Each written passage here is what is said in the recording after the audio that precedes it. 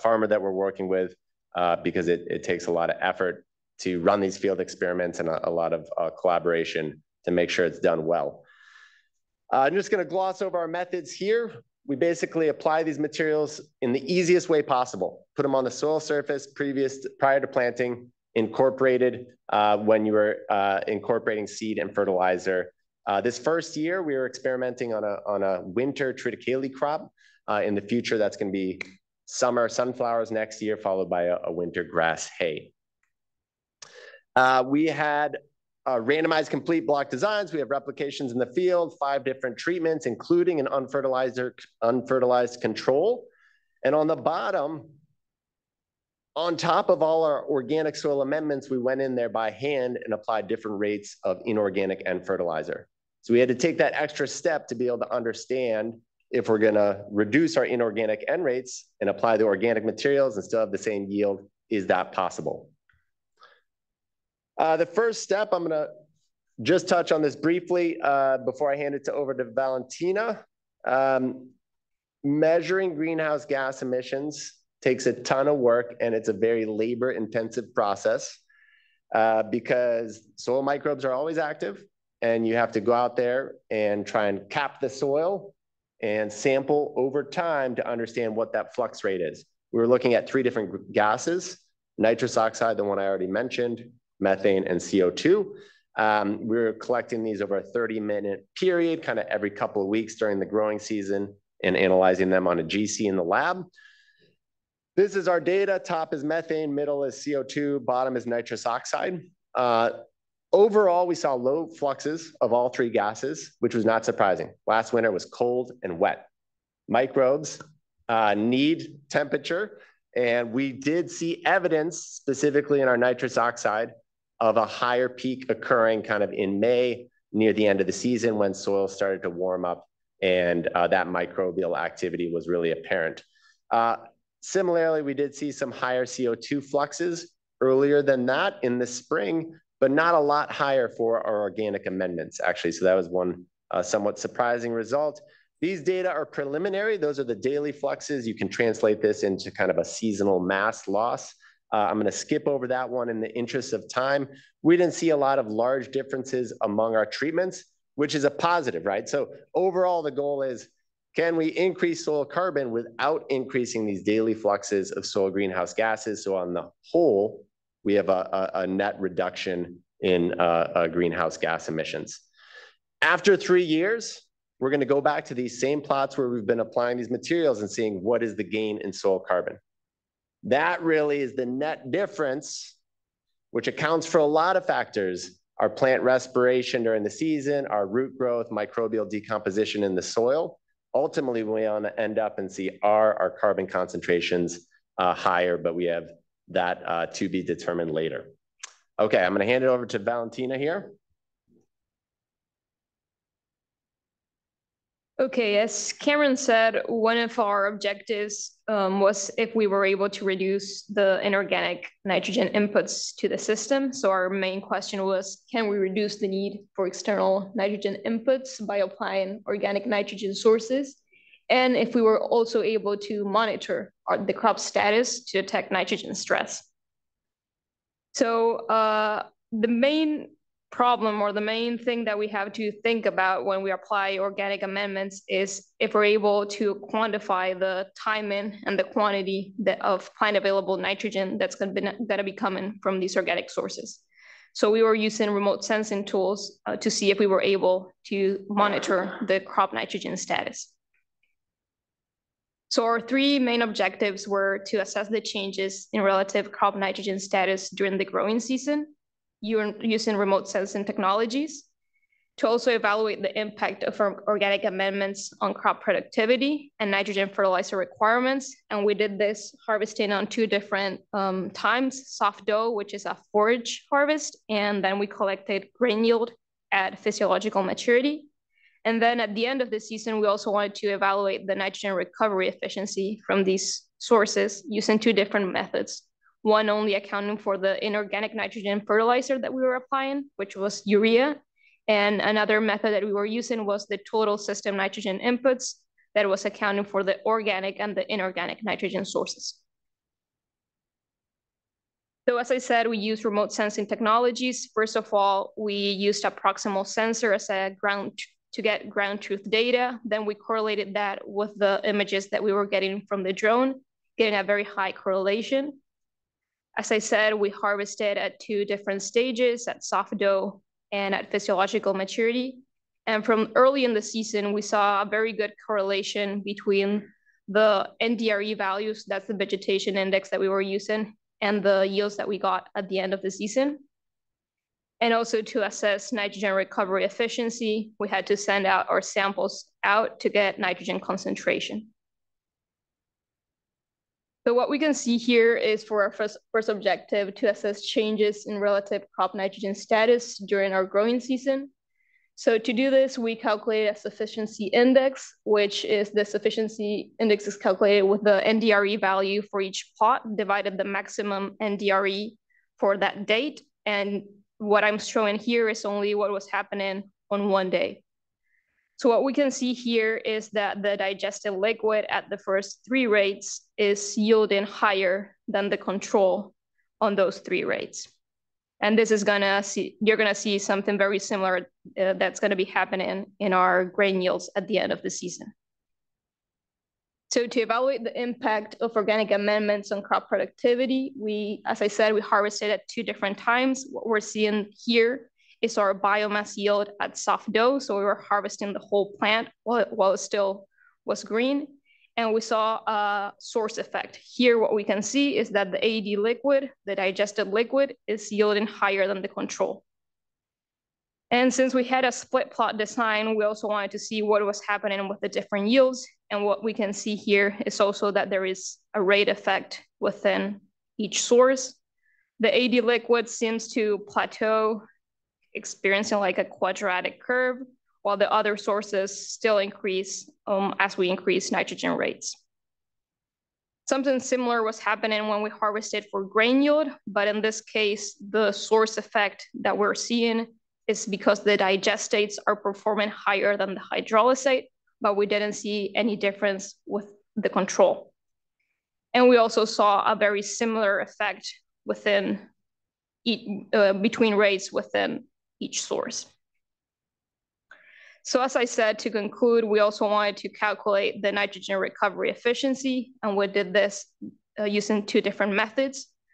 The one that you can see on top is the nitrogen recovery efficiency from the urea, and for this, we used the 0 urea plot in each treatment as the control, divided the amount of inorganic nitrogen that we were applying. And our second method, we're accounting for the total nitrogen that we were putting into each plot.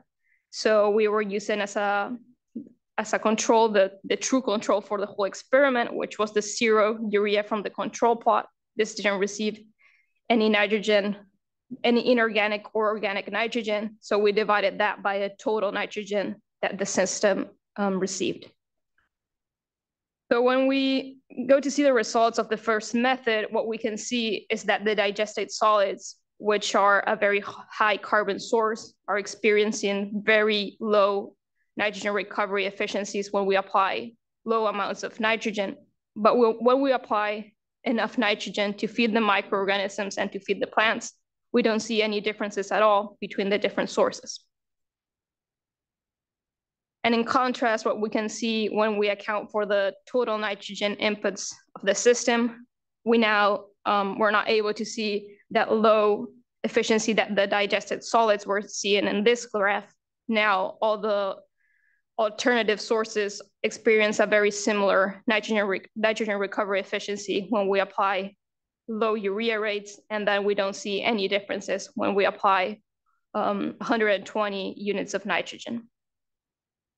So to conclude, based on what Cameron showed, preliminary data shows the potential of field greenhouse gas emission reduction from some of these sources.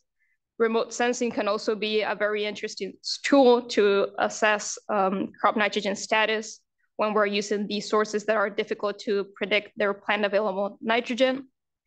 AD liquid, the digested liquid, yielded significantly more biomass than the control when we were harvesting at this first growth stage soft dough. And then a very important aspect, if we're going to be using these sources in agricultural fields, is we have to still provide enough inorganic nitrogen so we don't see any differences in the nitrogen recovery efficiency. All right, last few slides here. So again, this is just year 1 of 3. So kind of our preliminary results. The big question is, over the 3 years, do soil greenhouse gas emissions stay low enough, and can we increase soil carbon with our application rates? And then something else that we're just starting is kind of an economic analysis. I'll describe that in a moment, because I think that's an opportunity to engage with this community and understand the limitations there and kind of feed in all of these aspects into a broader life cycle analysis. You know, trying to understand the situation in California and look to the future, I think it's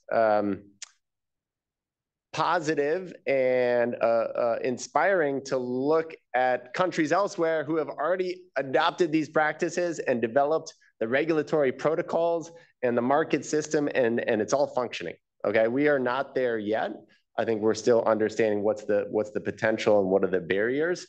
And I think there's a lot of opportunities for kind of these low-cost processing technologies, storage, transportation, et cetera.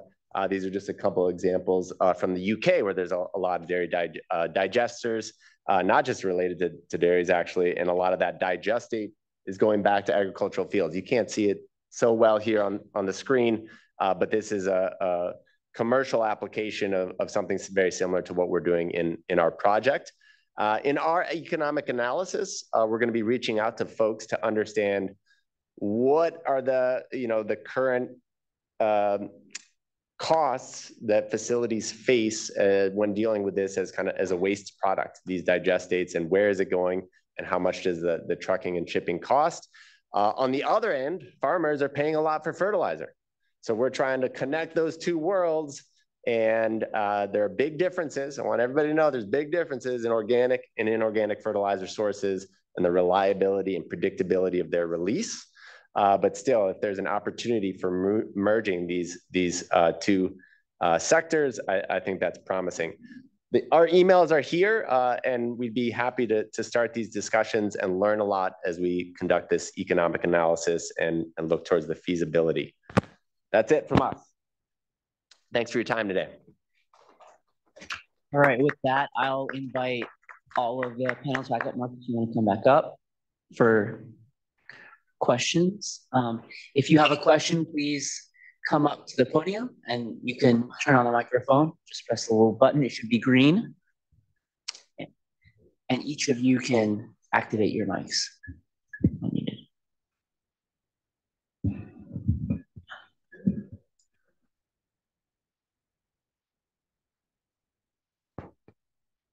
All right.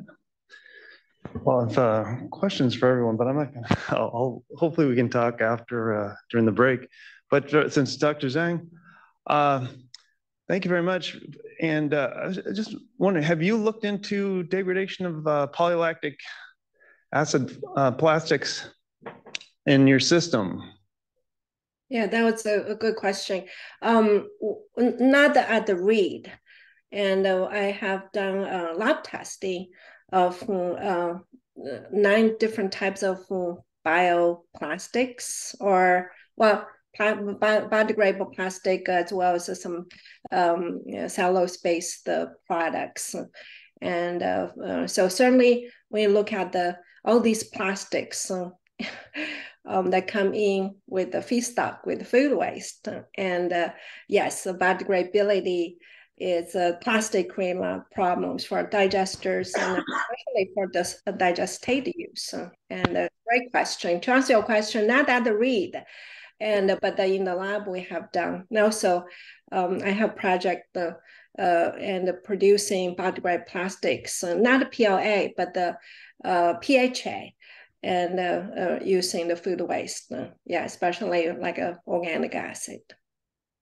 So the reason I asked about PLA in particular is that, I come from Sonoma State, where they were just using it for all their foodware, and it's pretty much just confusing the recycling and the composting. So everyone here is familiar with that problem. But your system, if you're going to build something for breaking that down, is like, it would be like the perfect design because you're operating near the glass transition temperature. You can, the enzymes can get at the material and break it down.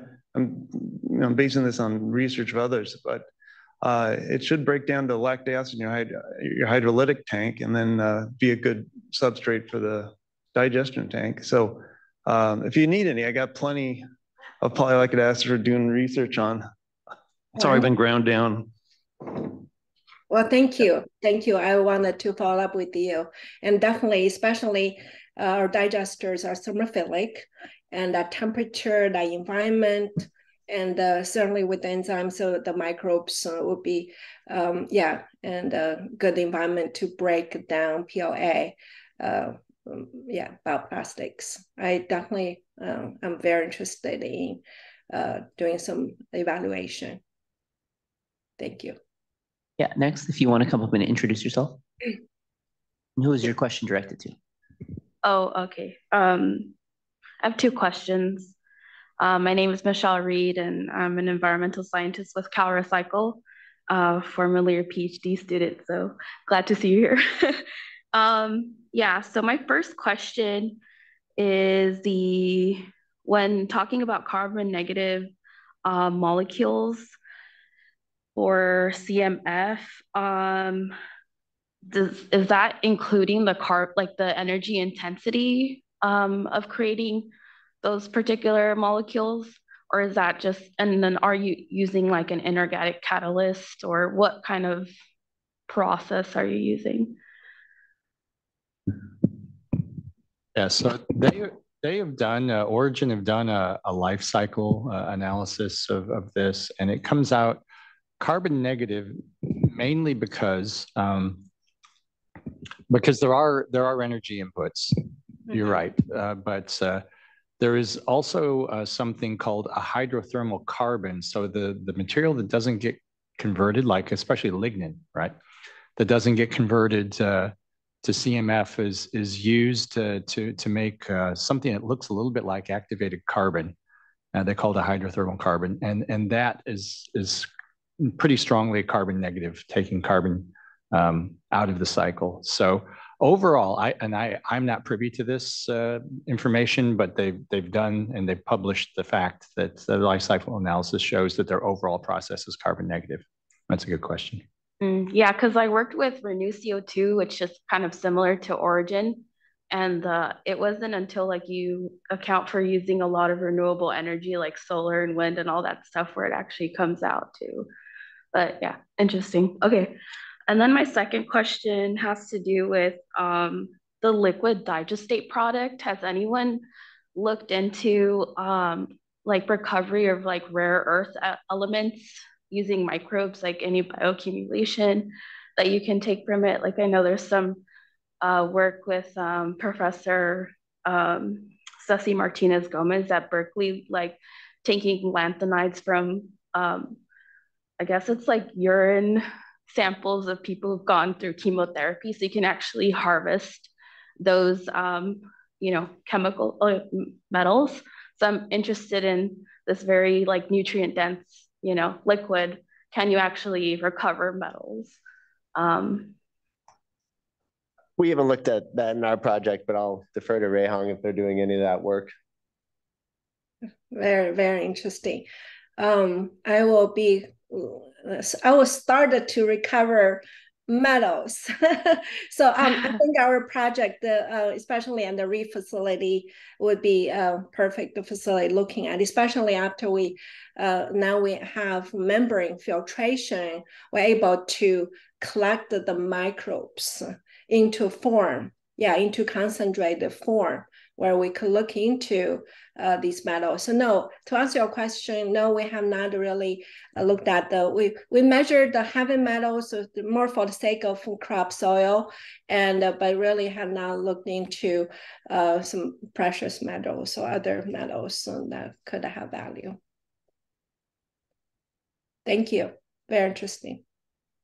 Thank you for the questions. Any other members from the audience? I don't see any questions from our online attendees.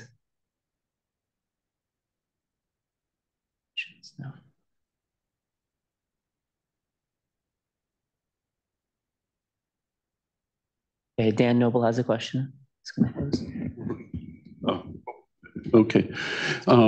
Yeah, for Dr. Mescal. I didn't really hear what the form of the feedstocks are that you're using in this new facility. Is it just standard chip and grind biomass, or?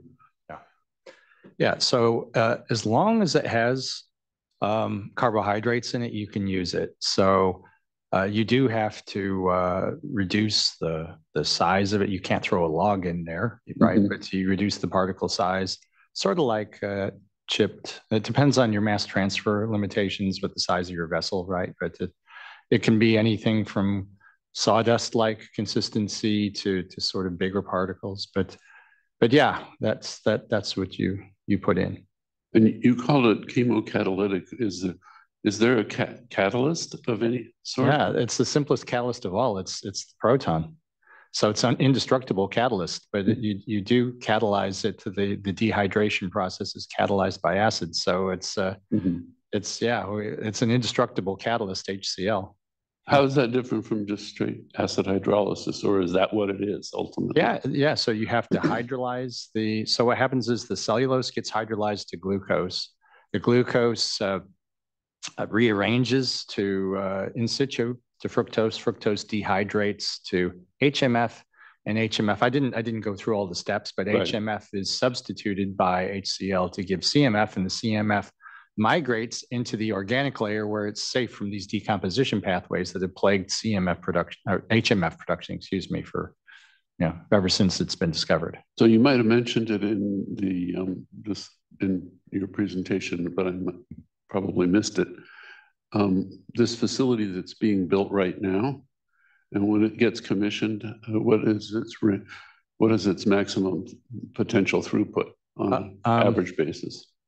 Yeah, this is so it is commissioned. It is working, not at full capacity, but they're actually selling products, CMF products from it.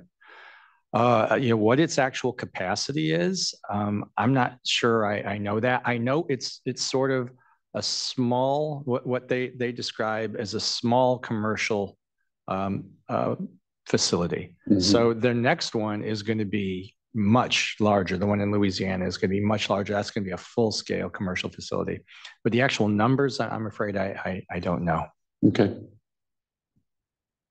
Okay, and I think we're at 3, but we'll take one. We only have maybe a minute to answer. If you want to ask your last question, we have a final question from Michael Long, independent engineering consultant. Thanks, Hussein. Most of my questions were already answered. I'll just go with a quick one to Professor of Chemistry related to origin materials. This hydrothermal carbon, what fraction ends up as your hydrothermal? Yeah, so there is a solid fraction at the end of all this. So all the lignin that doesn't get converted, and inevitably some carbohydrate is turned into what's called humic material, and that humic is a black solid. And so at the end, you've got something that basically looks like coffee grounds almost, and that is what they call just put everything under that umbrella term of hydrothermal carbons. It still has some oxygen in it, but they're using this as a source of carbon black for tires. So you bake the oxygen out, and it's really high activity carbon black. We've used it to it has good porosity, so we've used it as a catalyst for chemical reactions. It's got what's called mesoporosity, which is unusual. Most things have microporosity. Mm-hmm. So it's a useful substance, but of course it's not being burned or used in anything else. So it's kind of a sink, a carbon sink. But yeah, it's a good question. I didn't really talk very much about it because I didn't really have the time. But sure. Yeah. Sure. There might be some interesting follow-up. There's some other work going on. Some other biomass people are looking at meso and microcarbons for advanced products. For sure. Yeah. No more time? Yeah, we're going to take the break. We do have a open discussion kind of Q&A at the end from 4 to 4:45. And I believe Dan will probably invite any panelists who are still around to come up for that. So there is an opportunity to ask questions from panelists at that time. We will break until 3:15. Thank you. Thank you.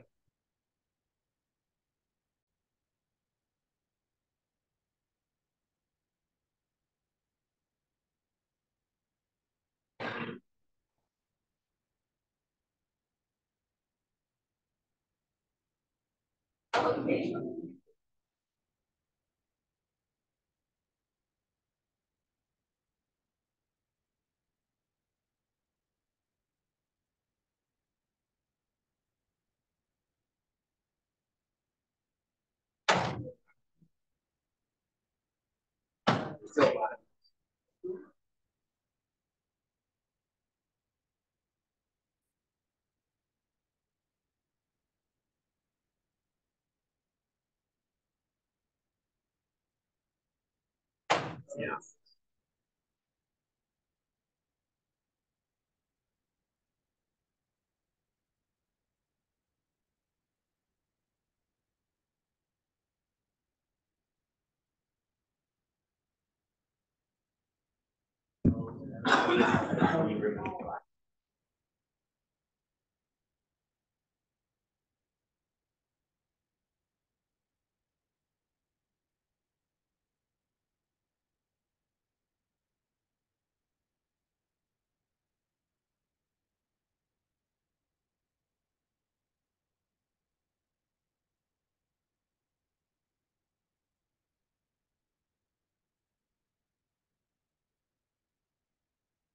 Great thing about this is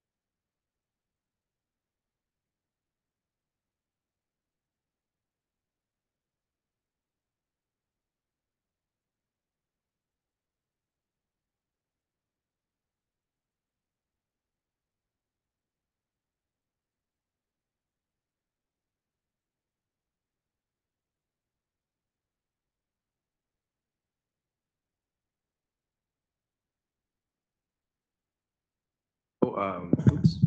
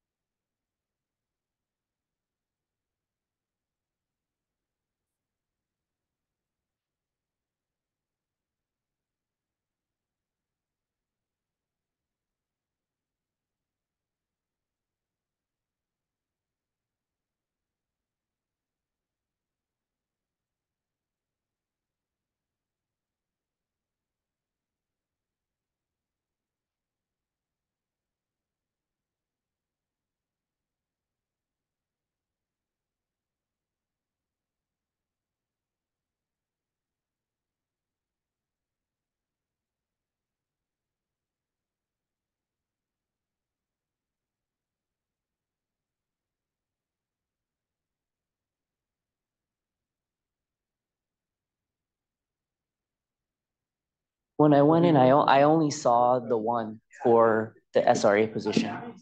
And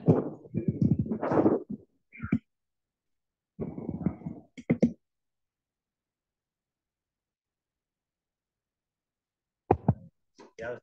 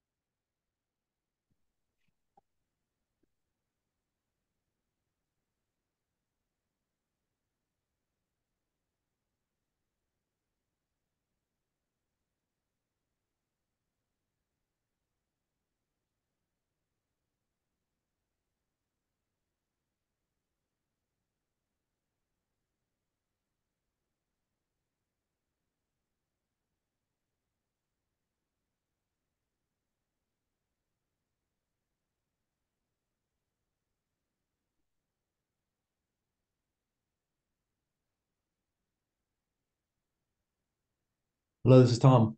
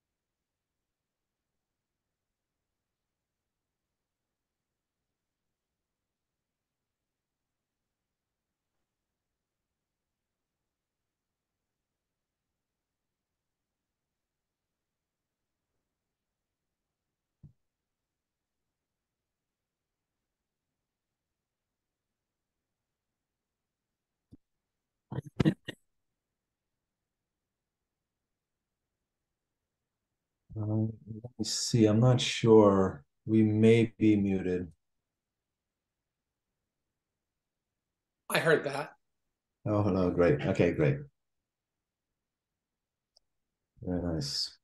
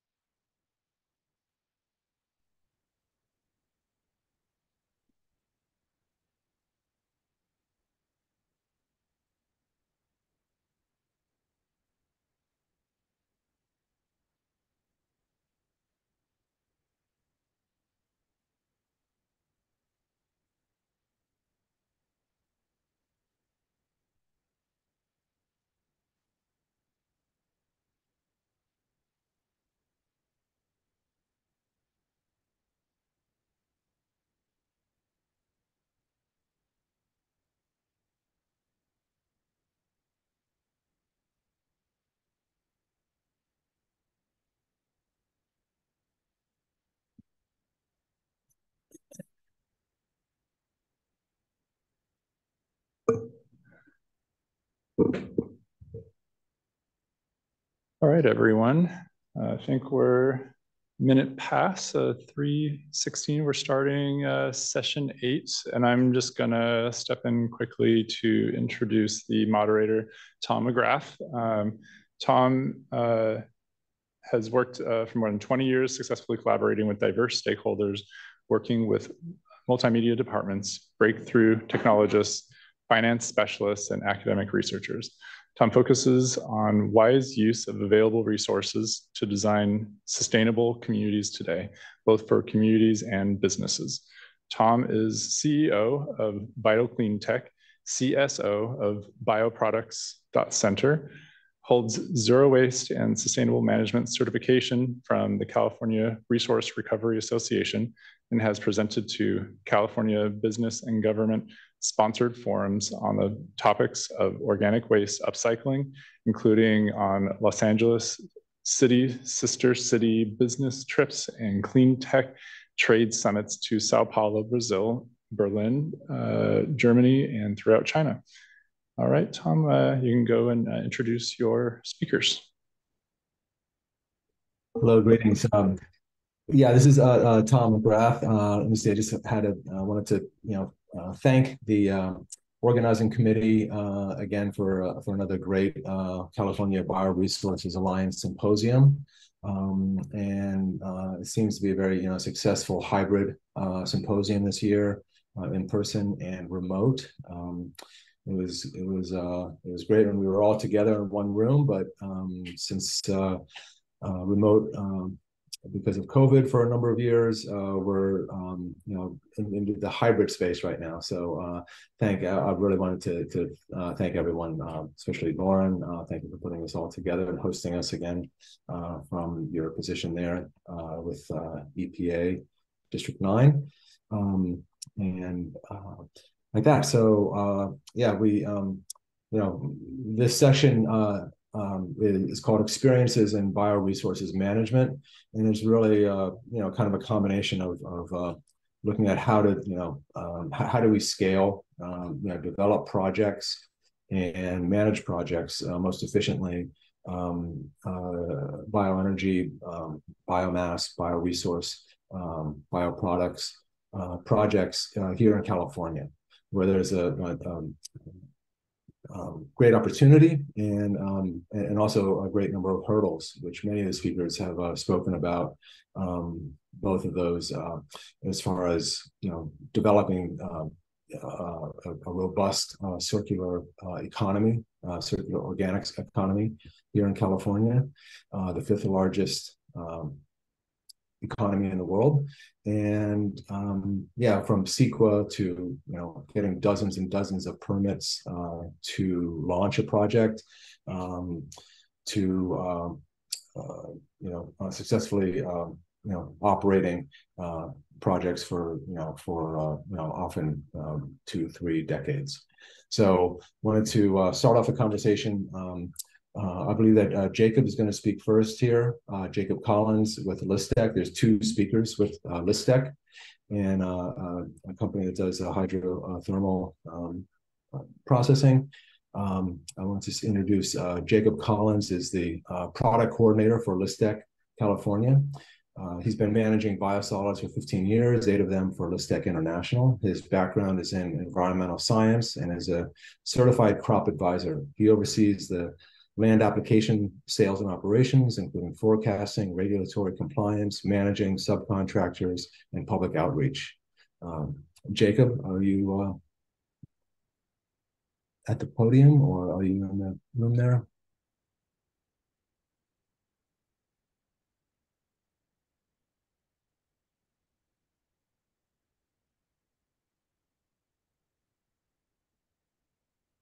Oh, great. Thank you, Kevin.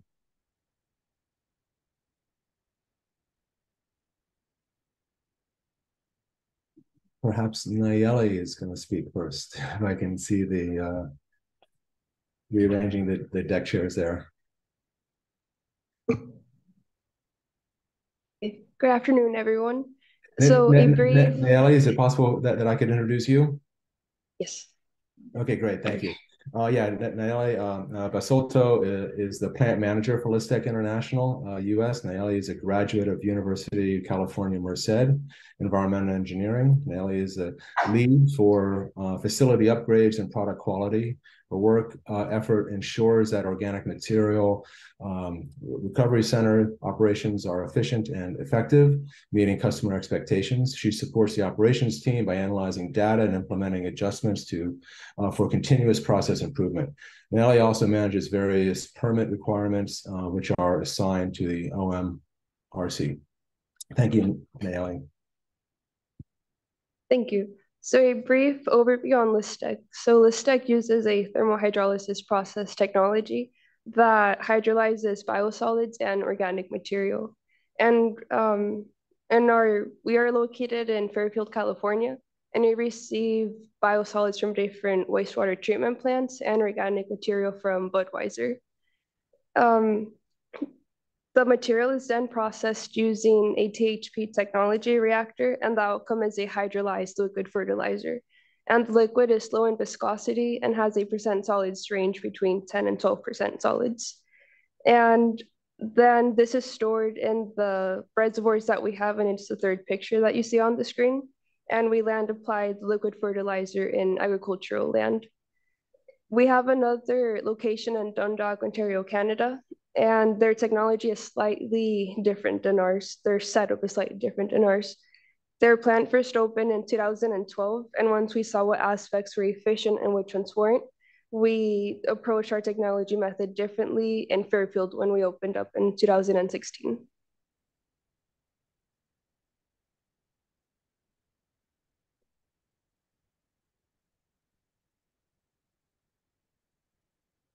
No.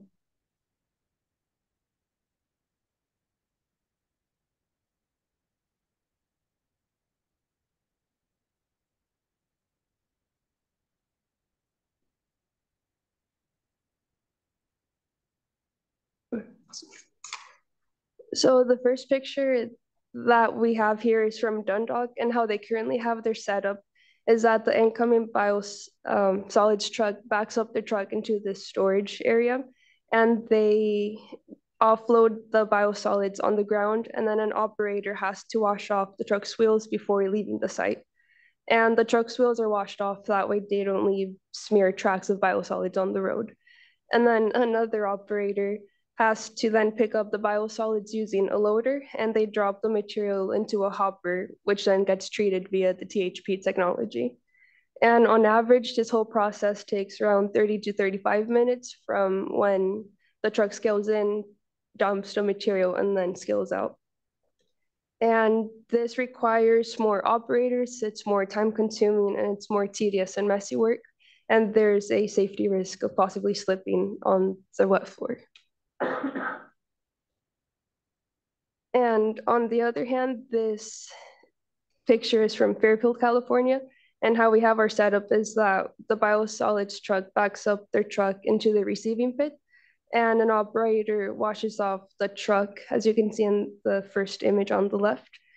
And then we use automated augers to move the material from the receiving pit into the storage bin. So the picture in the middle is the augers, it moves the material from left to right, and it makes its way into the storage bin. And on average, this whole process takes around 20 minutes from when the inbound truck scales in, dumps the material, and scales out. So as you can see, having a receiving pit and automated augers helps fasten the process to unload a truck. And this means that we could assist more trucks per hour and overall throughout the day, because it's less time wasted per cycle. And in both locations, in Dundalk and Fairfield, we use a SCADA system to help with the daily operations of the processing the biosolids. And the system is all automated. So for example, we could change the dosage of water or alkali product or the pump speed straight from the SCADA system. And we do have operators who do routine checks on pumps, motors, and augers, but other than that, the system runs on its own. And we do have an operator in the office who oversees and manages the system to see if the system is running smoothly. And once the material is fully processed and stored, it gets sent to agricultural fields. And this is where Jacob will take over to talk about the technology efficiencies when land applying in the fields.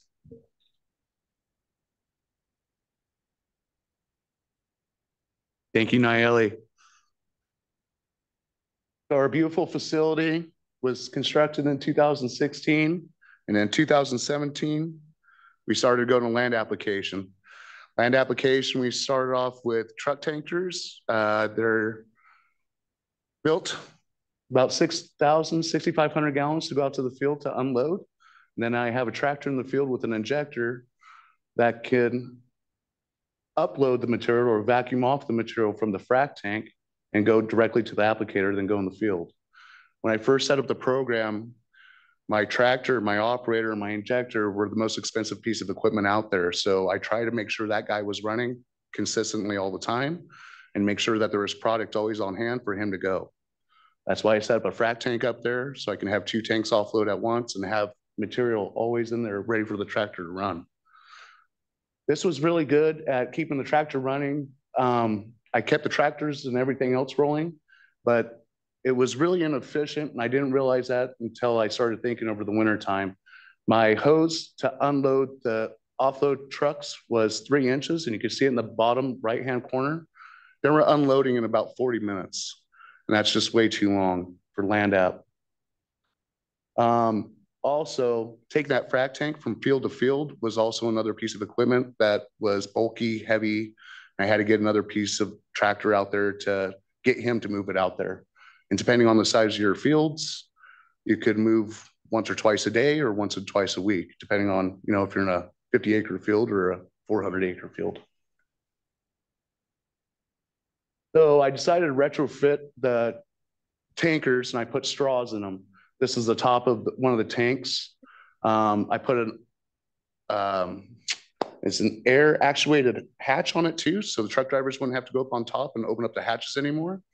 So they go on the side of the truck, push a button, opens up, that opens up, liquid's ready to go.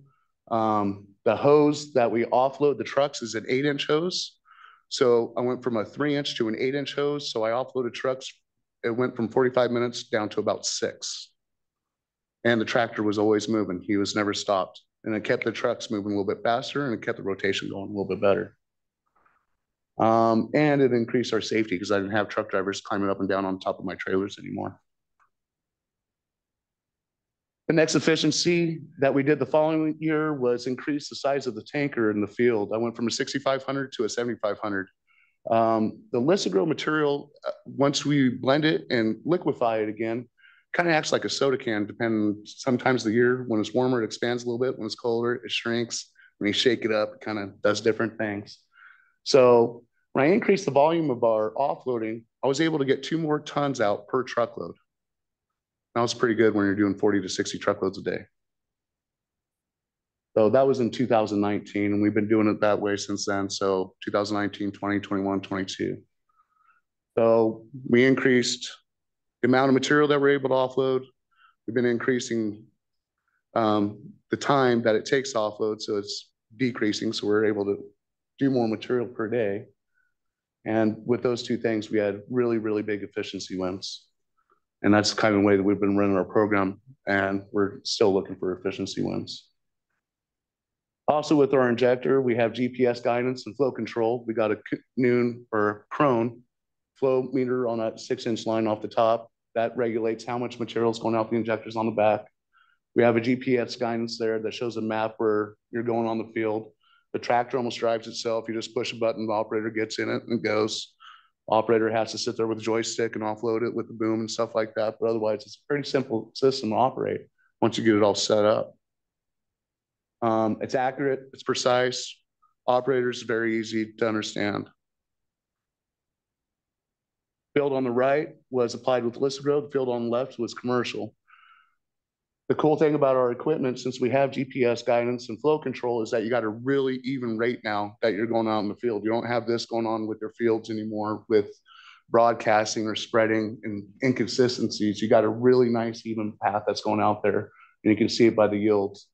A lot of different things have been, a lot of positive things have been thrown around our program that it's been really nice to hear regarding animal unit increases per day, how much weight gain they have, pregnancy rates, a lot of just animal nutrition, less pesticide use, less insecticide use, just all sorts of different things by increasing carbon back into these soil systems. Biosolids is a great source of carbon. Our product is about a 5-to-1 carbon to nitrogen ratio. For every pound of nitrogen that you're putting down 5 pounds of carbon. So you're feeding those microbiology really well as fertilizing the crops. They're no longer competing for those nutrients and sources.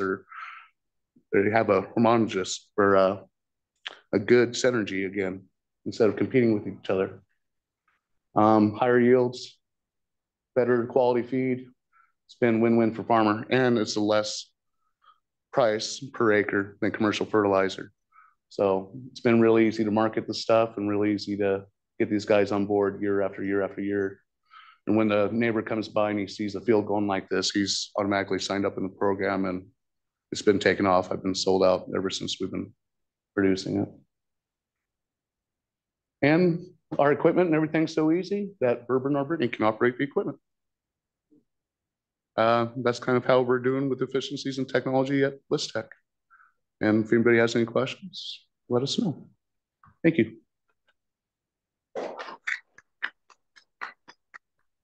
Great. Thank you, Colin. Jacob Collins, I mean. Appreciate that. And yeah, I think we'll save our questions towards the end, if that's okay. We have our next presenter is Chad White. Chad is the project manager for the Marin Biomass Project. In this role, he is responsible for day-to-day management of a grant agreement with the Governor's Office of Planning and Research that is part of the Woody Feedstock Aggregation Pilot Program. He's also a technical contributor to the program based on his work in the environmental management and regional planning related to SB 1383. Chad has worked as a sustainability strategist for boutique firms in the private and nonprofit sectors, and as a consulting engineer for the private and public sector clients. He holds a PhD in environmental science and management from UC Berkeley and a BS in chemical engineering from the University of Michigan. Chad, thank you so much for joining us on Zoom today. Well, thanks for having me. I will say up front that the presentation that we just had was more about a system optimization for a particular technology. And what I'm going to do is zoom out a bit and talk about an effort that could be called an optimization. I'm not going to use that word. Looking at biomass management at the county level. And I will apologize to my co-panelists because I'm not going to name their technology when I talk about, but that doesn't have doesn't reflect anything on our enthusiasm about what they're doing. So I'll start by saying the Marin Biomass Project is a biomass utilization project based in Marin County, which is the county just north of San Francisco on the end of the Golden Gate Bridge. The purpose of the project is to spur sustainable development of a biomass recovery and utilization system, but the underlying goal or the leitmotif of the story is the movement of carbon from areas of high risk to high reward. Examples of higher risk, in terms of what I'm suggesting, forested lands with risk of wildfire that is higher than historical norm, or landfills with organic carbonaceous materials decomposing in them. Excuse me. Examples of higher reward, recovered building materials that retain carbon, or milling of timber from wildfire prevention activities, or conversion of woody biomass into biochar. And addition of biochar or composting materials to soils, particularly depleted agricultural soils. So in the next roughly 15 minutes, I want to summarize this effort to build a countywide biomass recovery platform and synergistic utilization strategy, and with some sincerity and vulnerability to invite your ideas for narrating this kind of work to increase its relatability, transferability, and diffusion. The Marin Biomass Project is an outgrowth of several initiatives in Marin County in California. About 15 years ago, the Marin Carbon Project was launched to evaluate science-based agricultural practices that reduce greenhouse gases or increase soil carbon content. A little over 6 years ago, the legislature passed SB 1383, which, as many of the participants here know, is designed to reduce short-lived greenhouse gas emissions by diverting organics materials from landfill. About 4 years ago, Marin County passed Measure C to reduce wildfire risk, and in so doing, established a joint powers authority called the Marin Wildfire Prevention Authority and an annual fund of $20 million. And also, just a little over 3 years ago, the legislature passed SB 85, which is a supplemental budget act that funds wildfire prevention activities, including the 5 regional biomass feedstock aggregation uptake projects, of which Marin Biomass Project is one, under what is called the Woody Feedstock Aggregation Pilot Program.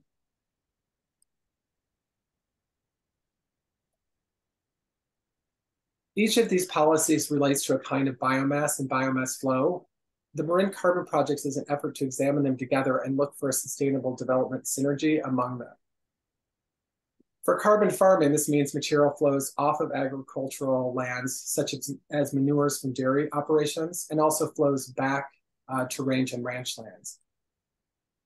For landfill diversion, it means the organics that SB 1383 is spurring from landfill. For illustrative purposes, because the list is obviously quite a bit longer, 3 relevant kinds are urban woody biomass, food scraps, and yard trimmings from residences and commercial businesses. And for wildfire prevention, it means brush and smaller and larger diameter biomass, a lot of which might show up as chipped biomass. The Marin Carbon Project, the Marin Biomass Project, rather, has received a $750,000 grant from the Governor's Office of Planning and Research to look at these types of biomass jointly, based on the recognition that much of the woody biomass for wildfire prevention in the kind of urban coastal region where Marin sits has its readiest disposition through the resource recovery system developing in response to SB 1383. So the goal of this effort is to develop recommendations that can help the county see and capitalize on the use of the biomass, and to do so in a way that provides the best chance for local economic development and greenhouse gas reduction. And to dream a little bit big, our ambition needs to have no upper bound. So for this analysis, we strive to imagine a biomass recovery system that does more than offer the least cost increments to waste diversion and recycling. We're trying to imagine one where a local infrastructure that minimizes transportation distances, facilitates green and high road jobs, produces products of local value, and potentially isn't just a cost center for the public sector. Zooming out, the Marin Biomass Project has 2 primary undertakings. The first is our biomass utilization study. That's an integrated assessment of biomass flows to aid countywide planning and economic development. This is being undertaken to make recommendations about how best to use these combined biomass streams. And the second is an implementation collaborative that's been formed with key stakeholders to discuss the study's recommendations and try to jumpstart their implementation. And in particular, the thing that I think about a lot is how this facilitates capital investment and economic development, looking at some of the pathways that are the best fit for Marin. The study is a 5-part assessment of the recovery of biomass shed. The first part assesses the amount, type, and timing of different types of biomass. The second part looks at matching technologies to that biomass to see what looks like a good fit. The third part evaluates biomass flows and technologies and these pathways for greenhouse gases. And then the fourth part looks at them in terms of the finances and business models that can make that work. And then the whole thing is designed to roll up into recommendations for key public and private stakeholders. We have drafted parts A and B. Part C is underway, as is part D. So I don't have results from the study to show you. I think in another year that would be possible. So today I'm just talking about what we're doing and then looking at a bit more of how to talk about this. This project started 3 years ago. A group got together in the summer of 2020 and submitted the funding proposal to OPR in 2021, selected for funding, and the study launched about a year ago. We're now about 1 year into our study. We've got about a year left to go. The key point is that the project doesn't stop with the study. The project is also working to implement recommendations through technical assistance, implementation assistance, and joint institutional planning. So one thing that we've done is to form what we call the Marin Biomass Collaborative. The brown circle on the left are the people who are running the project. The PM stands for project manager, that's me, and then a group of people form the steering committee. And then there's a wider group of people that we've invited in representing the public sector, people who are in the agricultural space, people who are in the land management and firefighting space, and people who are in the resource recovery space, to try to get them to think jointly about what we're looking at. We have about 36 knowledgeable stakeholders that help us review data and findings and recommendations. And we look at these as a network of people, or kind of the team that can work together to solve the problem, begin to act on the recommendations.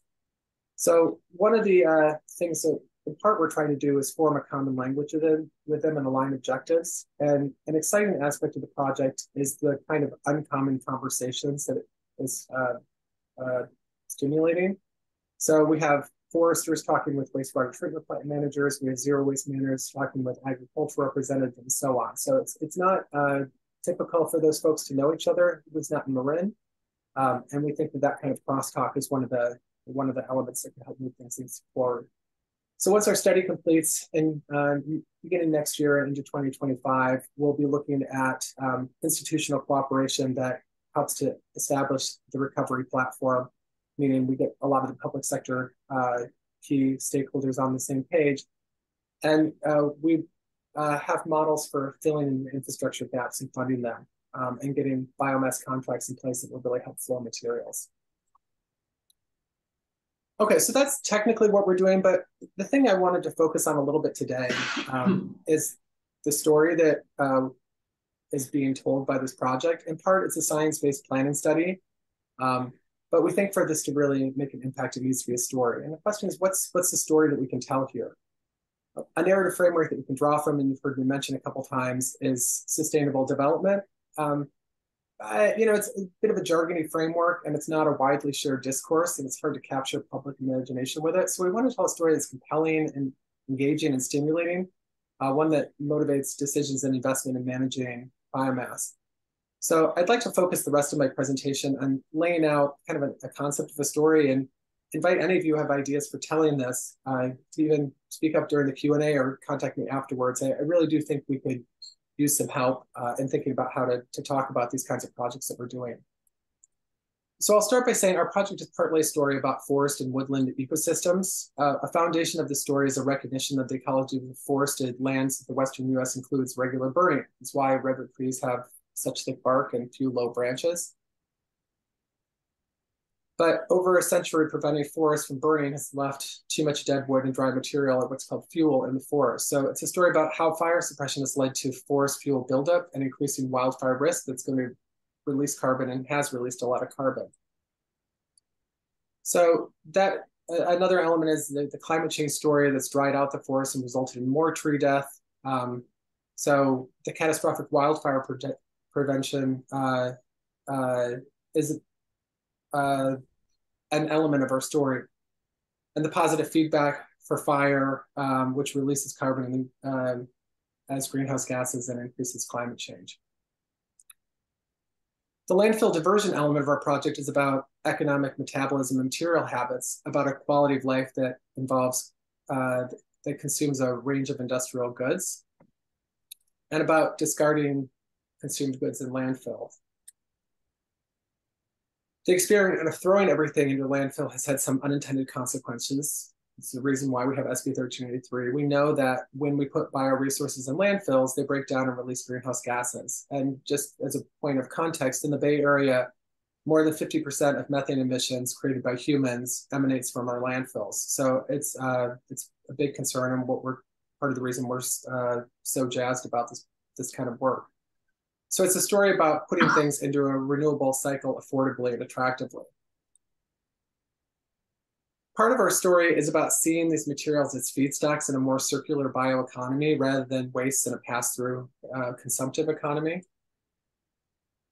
And the core of the project is exploring the biomass in terms of the kinds of products that could be created out of it. So a core of our effort is figuring out different ways that these things can be used. And there are a lot of the technologies that people talk about at the Bioresources Alliance Symposium. Here I'm just going to illustrate 7 that we've been looking at to try to understand how the feedstocks at the top could be part of a combined system at the bottom that produce different types of goods and products. Integral to our exploration of these factors is building our ability to match the flows with utilization options.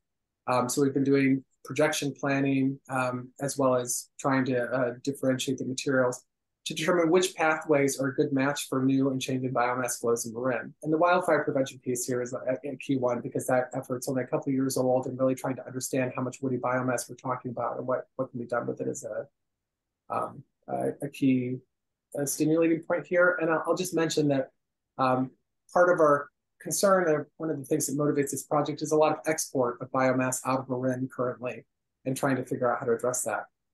So a key part is looking at these flows jointly with that kind of countywide biomass shed of woody, green, and food materials together and considering how they create intersections and coordination needs among different institutional actors. So I've already mentioned the Marin Wildfire Prevention Authority, but Zero Waste Marin is our countywide material waste planning authority. This project sits within the Marine Resource Conservation District, which is an agricultural support district. We're very interested in working with our local community choice aggregation energy company, our wastewater districts, as well as the private operators within the resource recovery system and large land managers in Marin. Perhaps most significantly for this group, we're looking at this pathway in terms of their carbon impacts, not simply their transportation and processing emissions, but the ability of products to affect greenhouse gas emissions in positive ways like green power. So this is sort of a story about the relative greenhouse gas emissions of transportation production and about the carbon avoidance and sequestration potential of products put to beneficial use. One of those beneficial uses relates to the picture that the previous presentation with Lystek brought up is land application. And we are looking at the possibility of that for agricultural operations. So how can we think about this system as generating something that helps to manage their soil and renew its vitality and sustainability? So it's a potential new paradigm that looks to farmers to move carbon into a new compartment in the carbon cycle. So it's a story about looking to agricultural lands for their potential as carbon sinks, and also a way to replenish and nourish the soils. So carbon farming is one of the concepts that is being actively pursued in Marin, and we're looking at intersection points and synergies with that as well.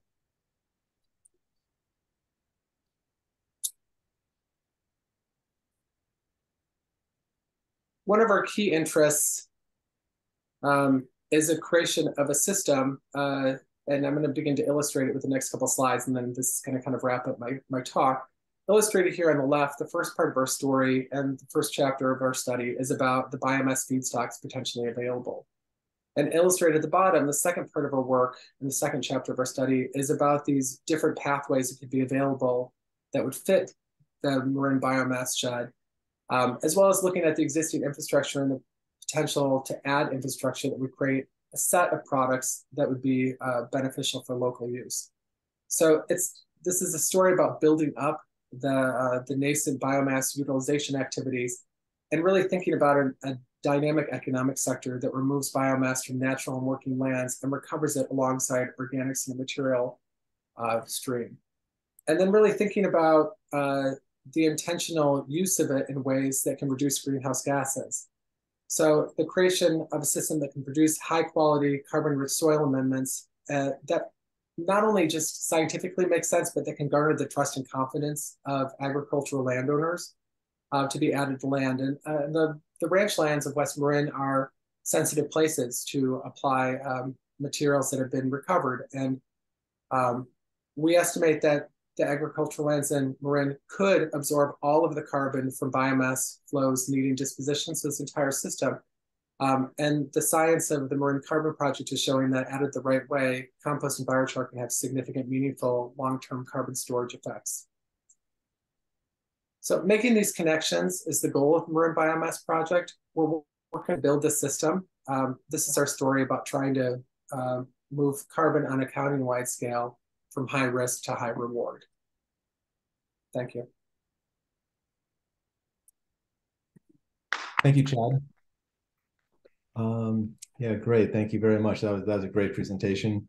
And let me see. I just had a couple of I want to see if there's any in-room questions. I have some comments. Oh, hi, Dan Noble. Great. I'm only coming here to help moderate the room, but also transition to the final session. Yeah, are there any questions from the room before relative to either of these two presentations and projects? While that's coming together, let me see if there's anyone queuing up. Please let me know. But let me see. I did have a Chad. Thank you for your storytelling. That's a very, very nice way of saying it. I really appreciate that, the prelude to it, and then sort of the story of where you're leading towards for the bioresources for Marin. Very, very exciting. I like to touch on a couple of things, or just briefly from either Jacob or Natalie, if you can just give me a little sense of what the main U.S. and Canada feedstocks are for the biomass, the sources of biomass that you're currently using. Biosolids are our current source, Class B biosolids. Not subclass B, Class B biosolids or higher, and then other organic streams like food residuals from Budweiser or other beer processors. Okay, great. And then could I summarize your process as a basically like a hydrothermal conversion process, like HTC? Is it like a pressure cooker? Thermal hydrolysis chemical. Right. Okay. So a chemical system also. Okay. Yeah, so we heat it up, then we dose it with a little bit of potassium hydroxide to bring up the pH and also to level out the balances of the nutrients. Okay. For a nice balanced NPK. Thank you. I'm curious as to how that's different from the process that Mark was talking about. The chemical origin. Yeah. Okay, good. Well, let's we'll come back to that. I know you have some people lined up there in the room, but I just wanted to just touch on Chad's fire prevention and post-fire forest carbon and off-gas toxins management for after dealing with burned lands and recovery and prevention of off-gassing. I think that's an interesting part of that story as well. So, thank you for sharing. I don't know if you have anything to add to that right now, Chad, or. Well, I might just double down a little bit on what I was saying. I mean, it's interesting to be on a panel with Lystech and to think about, you know, what they're doing. And let me tell you a little bit of the motivation of why I talked about what I did. Sometimes when you're doing a complicated thing, you want to be able to tell people a lot of details about it. You want to be able to give a 15 or 20-minute presentation that can really kind of drill down. But sometimes you don't have that much. You need to give people like a 5-minute sales pitch. And then there's like the 30-second elevator pitch. And then sometimes you just want to tell people what it is in a few words. And so, you know, not to be totally crass, but like, you know, if I were talking about Lystech and really trying to boil it down, it's like turning poop into fertilizer. You know, it's like a kind of lay way of talking about it.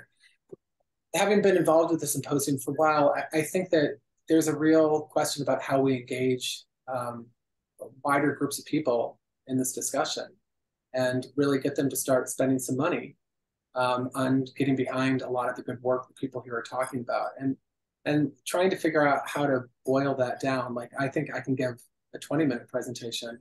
I think I can give 3 words, run the Marine Biomass Project. It's hard to get to those other things. And I'm trying to think about how you get to kind of scalable stories in a way that work for different audiences. And I find it tricky in this space.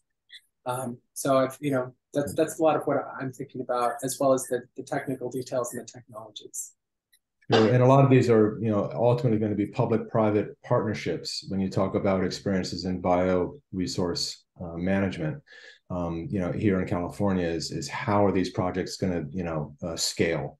And public sector finance, you know, government programs, you know, there's a number of different carrots and sticks that can help shape the development of many of these resources. So thanks, Dan. Is there someone there in the room with a couple questions before your Q&A, or does this sort of lead right into your Q&A? Hello. Yes. Michael Longden with Long Thermochemical. First, a quick comment to Chad. Appreciate the story concept. Yeah, completely agree. I would think all of us in these fields trying to explain to anyone what's really happening. It's different levels of resolution. But my real question is more towards Lystech. Lystech. Sorry, I'm completely out of my element with your field. Anyways, just curious about the markets. I assume your plant is always at full capacity and you have secure feedstock contracts.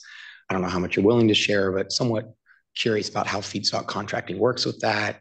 Was it contracted out the way the brewery industry usually does contracts, where it's 20-year contracts? Is it just your projections assume that there's going to be plenty? Anything you could say on that would be appreciated. Thank you. We're the 6th plant. We have 5 other ones in Canada. There's another one in UAE, another one in Kansas, and a couple more that are in the pipeworks being built. James Dunbar, my boss, he would be able to explain contracts to you a little bit more. Right now, I think we'll be in Fairfield for the next 25 years. So without long-term contracts, the private side wouldn't really come in with the capital to back it up, as much as I know on it. But Jim would be able to tell you more about contracts and how he secures those. Fair enough, thanks. Yeah, the Fairfield facility, I happened to go to the opening, and it is a public-private partnership, correct? It is. With this Fairfield Sassoon. And we do make other things besides fertilizer. We have Listacarb. We have a carb source. We also have a Listamized that we introduce material back to the digester, make more biogas. So we do have a couple other products besides fertilizer. Thank you. Great. So yeah, comparing and contrasting these two stories, the Lystech story, which is national, and then the Marin story, which is very regional to one county. That's a lot of what this whole symposium is about. And in the sense of how do we, at different scales of investment, how do we work together at the local level? And that's part of our challenge. And I know you're actually, what I noticed from your presentation, as well as from the original RFP from a year ago on the Marin project, that you kind of introduced a new concept, new to me anyway, in terms of the pathways Chad, the pathways concept, which sounds like a very common word, but you were looking and you had it in charts, pathway from the origin of the material to through the technology to the eventual utilization of it to close the loop. So how we have that discussion across disciplines within a given county is part of the challenge here. And I think that's one of the main reasons for this symposium. You helped us organize the symposium, the last one we had in person before COVID. So, so you understand what we're trying to do here. Yeah, I think about these things, the question about contracting, I think, is key.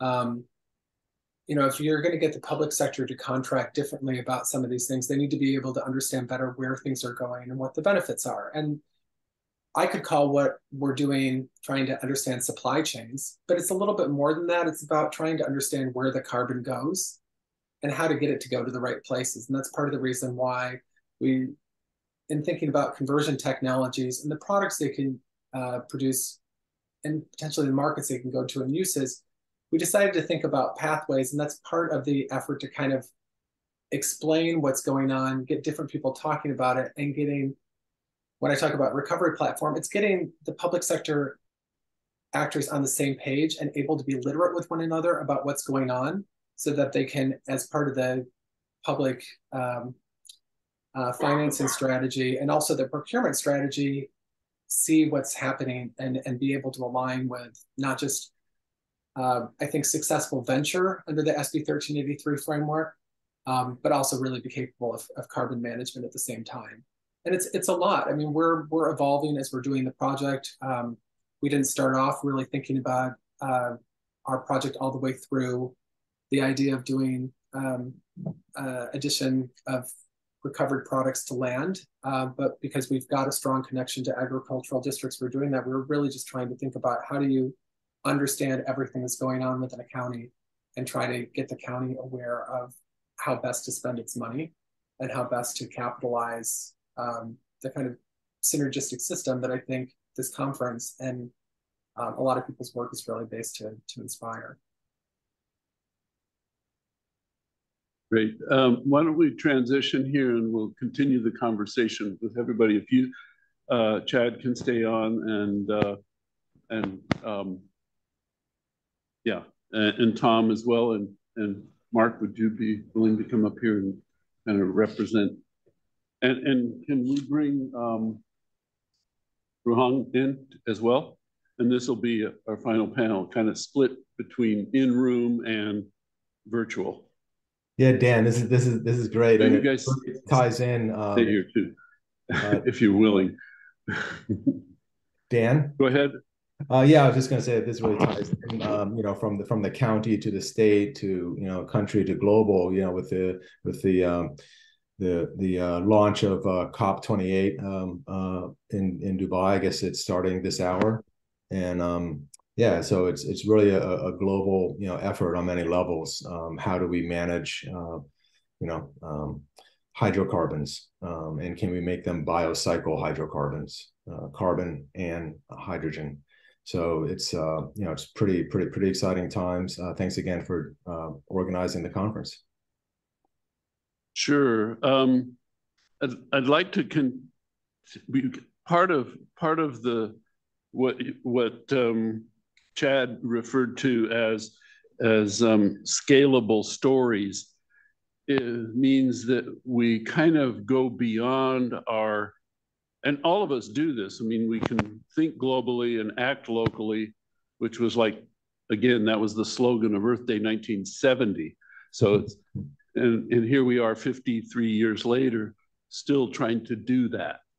And so that to me is a scalable story, down to how do you put the product on the field. You said you were selling out, in the Listec product.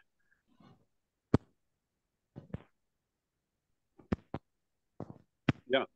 So yeah, I've been very fortunate. I haven't given anything away. It's gone as soon as we make it. Right. And what I've noticed about the circular economy in the bioresources arena, it's not just carbon, although that seems to be our focus. It's carbon, but a number of you mentioned, and Ruhang, I'm not seeing Ruhang on here. Yeah. Oh, she hasn't turned on her video. Oh, okay, there she is. Hey, Ruhang. You had talked about biofertilizer, and that's a word that has cropped up in our symposia conversations. But it's basically nutrient management. And then, of course, shot through and through with all of our discussions is water management, both water utilization as well as water in the product, and how much water is there and how much are you transporting. I know the Listec product is, your percent solids in that product is what, 5 or 10%? 10 to 12. So 10 to it's 12. high, it's very watery. Yeah. It's liquid by design, so we can subsurface inject it. Yeah. But we can also do other things with it that we're working on currently that I can't discuss. Sure. And one of the things I didn't understand about the catalytic, what did you call it? Chemocatalysis.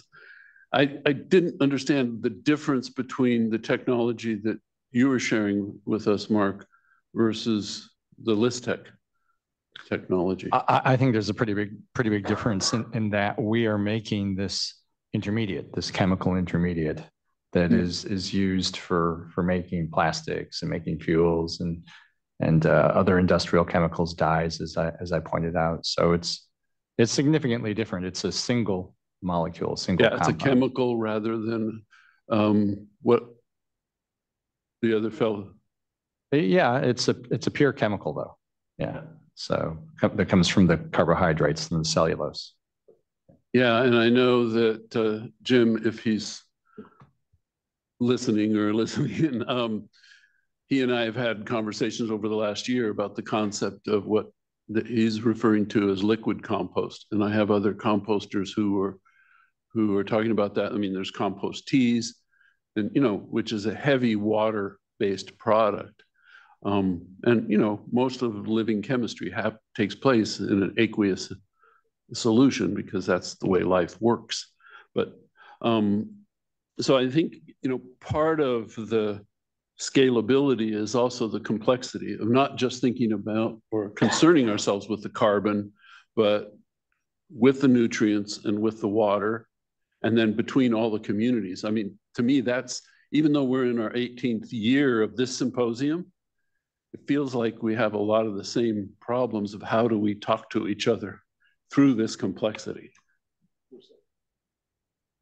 We're still competing businesses too at the same time. Exactly. We're all working towards the same goal by being good environmental representatives, but we're trying to make a dollar at it at the same time. These global positions, we're all on the global scale acting locally.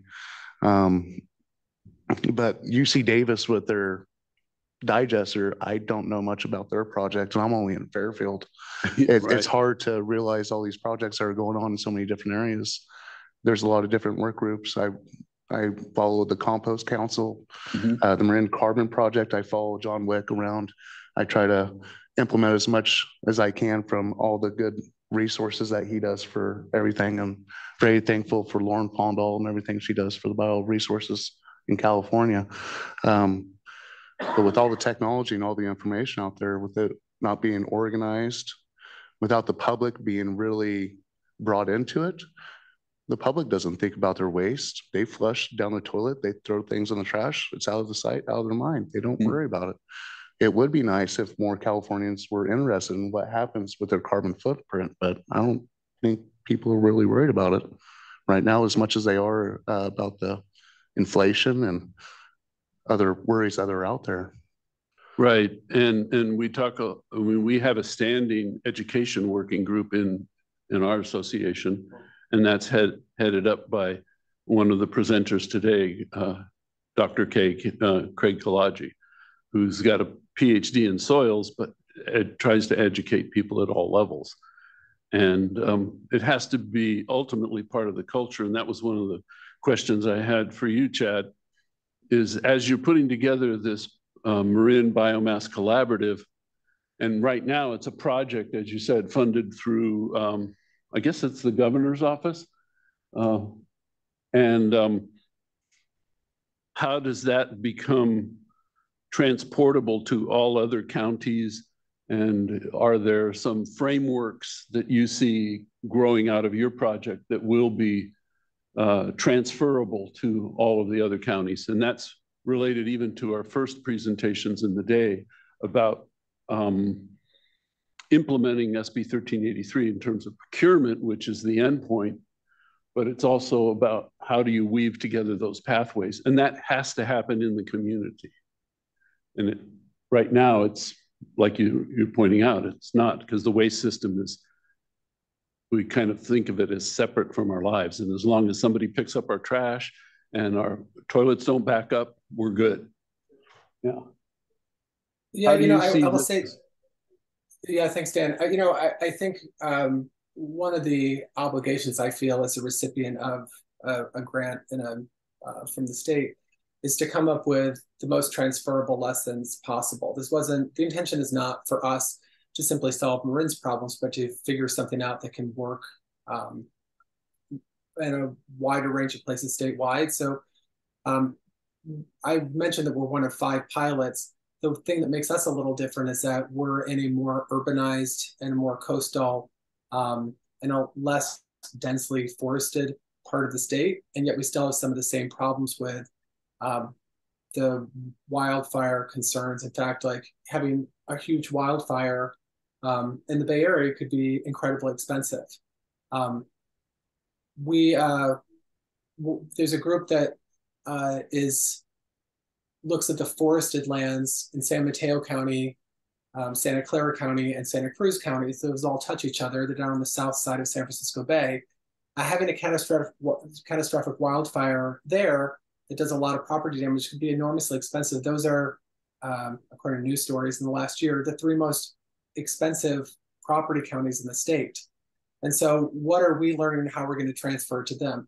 And I think part of it, and I hesitate to say this because I know it can sound a bit idealistic, but we need to be talking to each other. I need to talk to them and explain things we're doing. We need a way to export our lessons, but we need a kind of literacy that's shared among some of the different partners as well. I do think that part of what we're trying to establish in our project, and it's too early for me to say how I think we're going to solve the problem in Marin and what I think it would look like in other places, but how do you get the waste management authorities who think about SB 1383 to also be thinking about the carbon management opportunities in agricultural districts, and also to understand that part of what they're receiving and will be receiving increasingly is materials that are the result of wildfire prevention.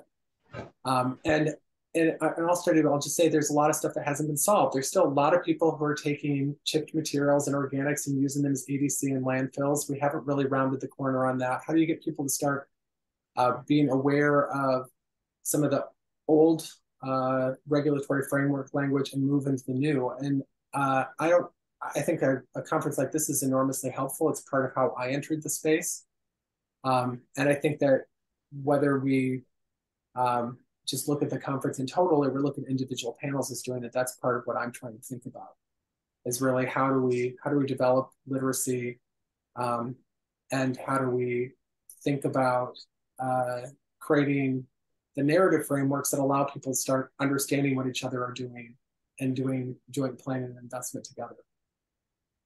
I mean, again, exactly. Part of my thinking about this project, part of what I saw as I was working as a regional planner looking at SB 1383 was that the public sector doesn't want to spend money on stuff they don't have to if it's going to cause them to raise rates and they can't explain what they're doing.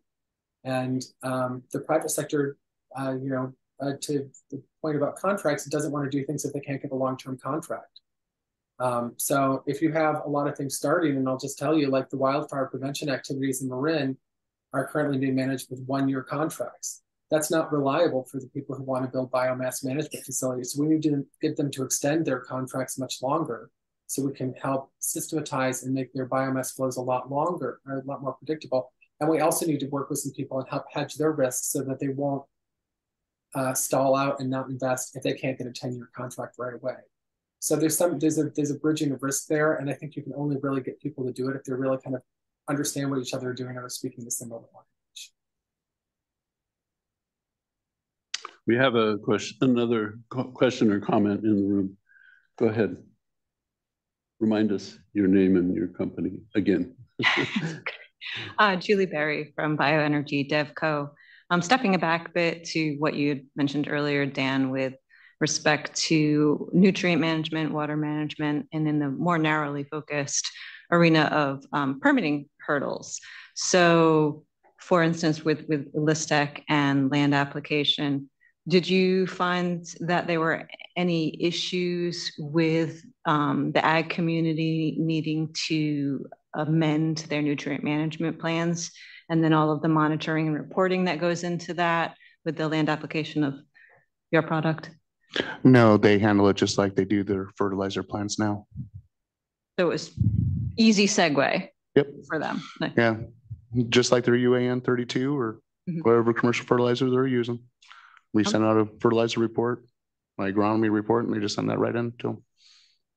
And then for LISTEC and Reed with stormwater management, I noticed that at least partially the offloading of the feedstock is happening outside. And so there's some on a wastewater treatment plant site. So the wastewater treatment plant is permitted. So we're underneath their stormwater permit plan, their SWET plan. Oh, okay. So that was, so at your facility with that truck, at our facility up in Dundalk, that's underneath their Canadian SWET plan. So they have their own SWET plan up there for that. Okay. So you're, but it's all indoor too. That's why they wash it off and everything else before they go outside. So we don't have any tracking. And then with the Reed, I noticed that the materials seem to be on the ground for a little bit before making its way indoors. So I didn't know if there was any kind of stormwater hurdles that you ran into.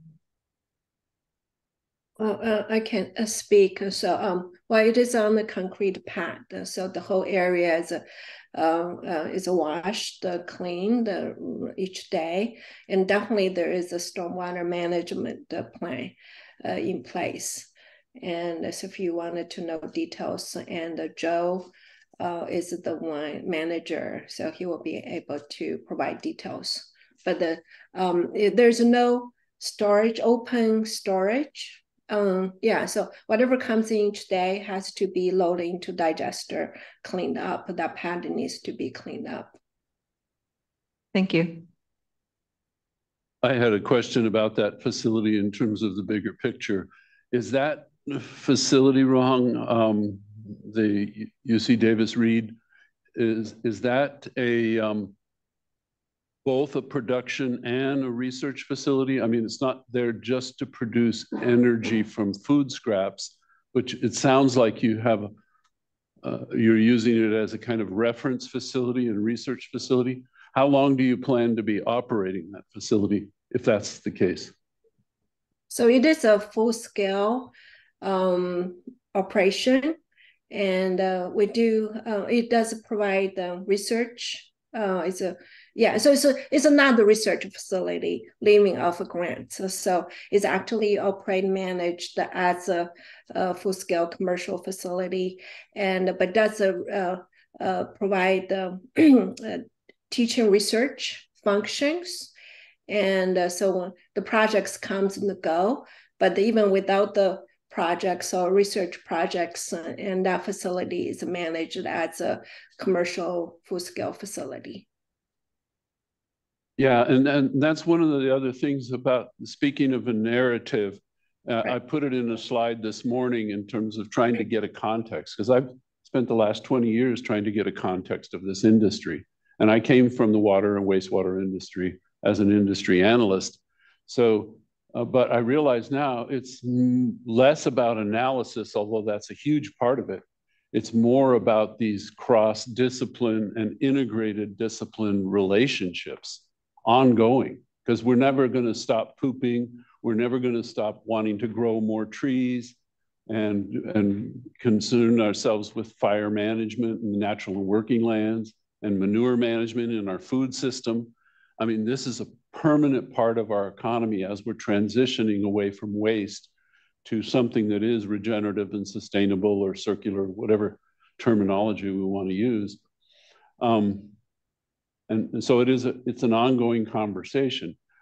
But one of the things that I that I'm challenged with in our industry is, number one, it's relatively low value, say, compared to software or movies or, you know, the information industry, because we're a very tangible industry and it's part of our food system, and nobody wants to pay a whole lot more for food. And yet we're willing to pay more for the internet and for entertainment and, you know, the other, as well as healthcare. So, and in every given community, we have these hybrid economics. It's not a totally planned community, although the pathways idea is to be that way. It's also not a, you know, strictly private sector, because as you've already said, and we all know, you need long-term contracts to make it worthwhile to the private sector, because you can't just go on a year. You know, this is a property-based economics. And then it's also a municipality service. You know, the public utilities are all engaged in this because they're the ones putting out the contracts based on user fees. So it's pretty complex. And I know that in our county, we're still not talking to the economic development department within the county on an ongoing basis. They're not part of the waste, this discussion. So they're trying to bring in other, you know, economics to the county, whether it's tourism, or I live in Sonoma County, so the wine industry has a huge footprint. So how do we have that discussion as well? Maybe this stuff can be brought up when the general plan comes up, when the counties. You know, that's the second time I've heard that. And I think the last time I heard it was a couple of years ago, but you're absolutely right. The general plan, this needs to be worked into. Are you guys working that in, Chad, into the general plan of Marin County? That's a difficult question, Dan. There is just stuff that ends up on the cutting room floor. So while we're not engaged with the planning process, part of the idea of localizing some of the biomass management and potentially building new infrastructure has a lot to do with the zoning plans of the county and where there's available spaces. So I do expect that eventually we'll have feedback, like everything else. Like, we have a project that we modestly decided to undertake for a couple of years, and we've gotten to extend it. But this is a sustained effort. Like, it's going to take a long time to get this done. And when I'm thinking about this, I'm thinking in the time frame of, like, what can we accomplish in our study, and what's a quick win we can get out the door? What are some things we can do right away? And there are some that we're identifying, but a lot of this is going to take us. Let me just say, I try to ask people to think about what the system should look like in 2030, and then start building a path to get us there. And some of that undoubtedly has to involve various departments, including the county department. Great, sorry. We have other questions, Just two questions for Dr. Adelati. The bioterephthalate, those plastics, are they recyclable? We had a session with Senator Allen, who sponsored Senate Bill 54, and the CalRecycle is going to strictly define what's recyclable and what's compostable. And would that bio-derived plastic meet recyclable or degradable? Yeah, so it is absolutely identical to the one that's produced from petroleum. Absolutely identical. So it's the same degree of recyclability. It is what we call a drop-in, because it drops directly into the infrastructure. So since PET is pretty much the most recycled plastic, I guess the answer would be yes. Okay, thank you for clarifying that. And then the second question is just like, as you did with the slide where you just best case scenarios for everything. For the production of the fuel, what do you imagine being like the maximum that the world could produce relative to like current demand for liquid fuels? could it meet everything or? Yeah, I mean, that's a great question. And it comes up a lot, how much biomass is there, compared to the amount of petroleum that we get through. And, the modern demand for materials, for fuels. And they came out with something called the Billion-Ton Vision Report, probably more than a decade ago, which suggested that you could meet a significant amount of the demand through biomass. And this idea, which I guess is also quite intriguing, of growing biomass on marginal ground that wouldn't be competing with food, is another way, getting energy crops to do that. I don't know if anybody's really done the calculation of could you literally completely do away with petroleum and completely use biomass for that. That's still a hard question, but certainly we can make a pretty significant dent. And what the particular chemistry that you're using, I mean, do you imagine though that there'd be a limitation? Let's say that there was unlimited feedstock available. It is just like the availability of hydrochloric acid, hydrogen, or just the tanks that would be. Is there a limit you imagine on what that kind of chemical process could do? No, I wouldn't say so, because the hydrochloric acid is used in a loop. So, that's just a catalyst. And you always get that back. The only thing you really are a net producer of is water. You produce a significant amount of water from dehydrating the carbohydrates. So there's no formal waste stream in that process. So I'd say you could, if you had an infinite amount of capital, you could make all your jet fuels and a lot of your plastics and other industrial chemicals from that process. All right. Well, thank you. That's very encouraging. Thanks. Yeah, and there, just as a footnote to that, the only book where I'd heard that first or seen that first calculation being done is Amory Lovin's book, Reinventing Fire, which came out, I think, 20 years ago. Actually, I had a signed copy of that, but I lost it in the fire up here because I moved into Coffee Park and we were burned out in the Tubbs fire. I lost my whole library there, but I've been replacing it, mostly with audiobooks now, though.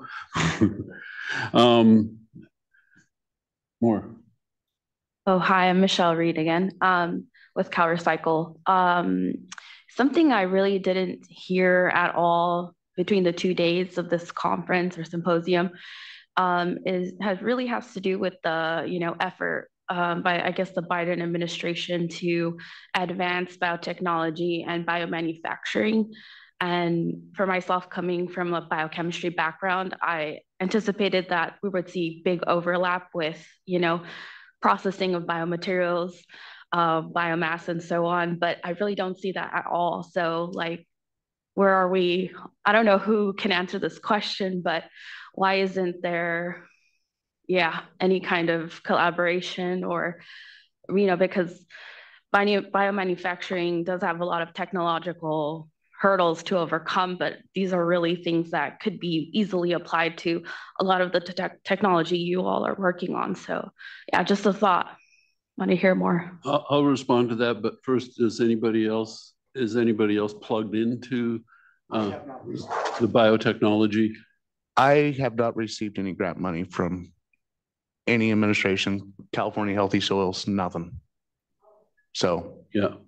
I would say something here. I mean, we all thought with the change of administration and their emphasis much more on environmentalism that there'd be a lot more money for this. And that really hasn't materialized, unfortunately. And that it's been a big disappointment. And, we compete for grants and it's very hard. And if there were a lot more money in the system, a lot more would get done. And it's that's what's made it really, everybody who can lift a pencil, as scientists, we run from bandwagon to bandwagon where the money is. So everybody who can lift a pencil has put in a proposal in that area, which of course is another big problem because it's not that we don't need new ideas there, but it kind of dilutes the pool even further for those who've been doing it since way before it was sexy, which certainly I have been doing.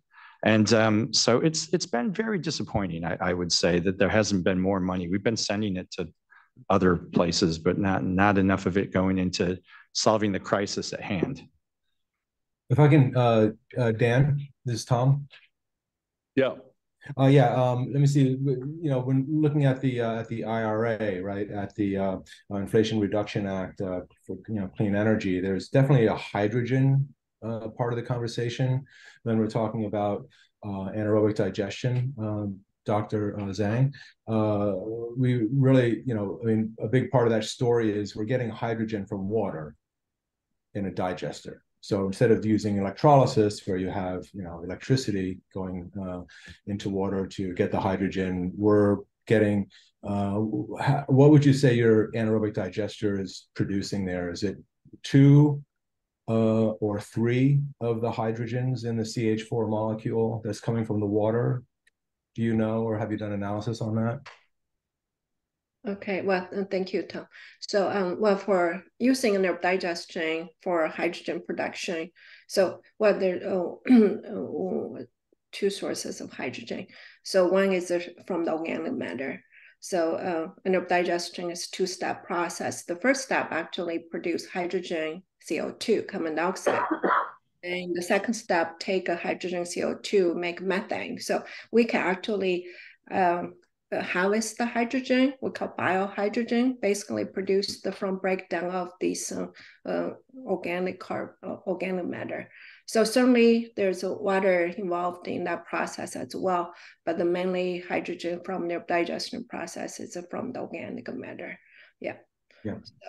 So and there's a if you're digesting wood chips with a hydrothermal conversion process subsystem before the digester, where you're turning wood chips into porridge that can then be digested.